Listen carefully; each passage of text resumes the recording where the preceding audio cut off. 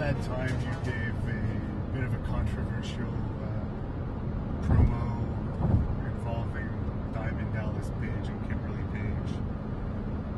Do you remember what led to that? Well, it was simple. It was like she was a Nitro girl, and she thought she was a big part of the show. She thought she was a big star, you know. She actually said she thought, you know, she actually thought girls were, you know, a big part of the show. You know, I was like, are you fucking kidding me? You know what I mean? So, I never had a problem telling the truth, you know. And I guess he had a problem with you basically saying what was pretty much the truth, that it was the stars drawing the ratings, and I guess he attacked you.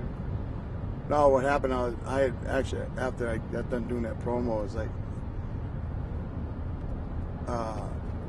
you know, you go backstage and it's all dark, because I had to go from there right to the interview set. I had an interview set because I had an interview, go through the dark tunnel, go to an interview set with me and Gene Oakland, and me, Buff, and Lex, you know.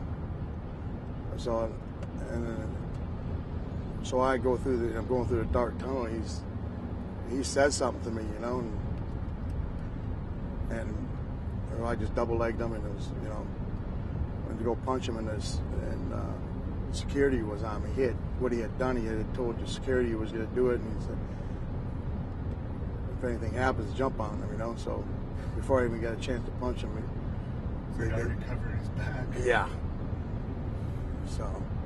Were you? Because I mean, the security guys were, you know, I mean, they were older at the time, and they weren't that fast, you know. And so, I mean, I took him down like that and was going to rear back to punch him in the face, and they had to grab my arm, so, you know, they were there, you know.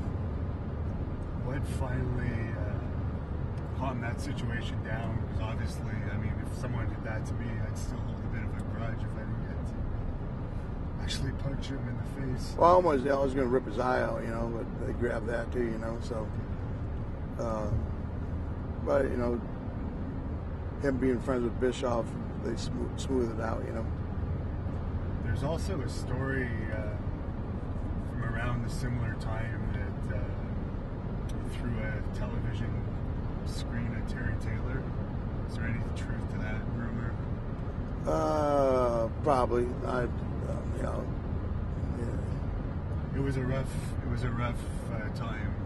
Yeah, I mean, yeah, there was this. I mean, things would be, you know, it's so chaotic down there. You know, it's like it was brutal. You know.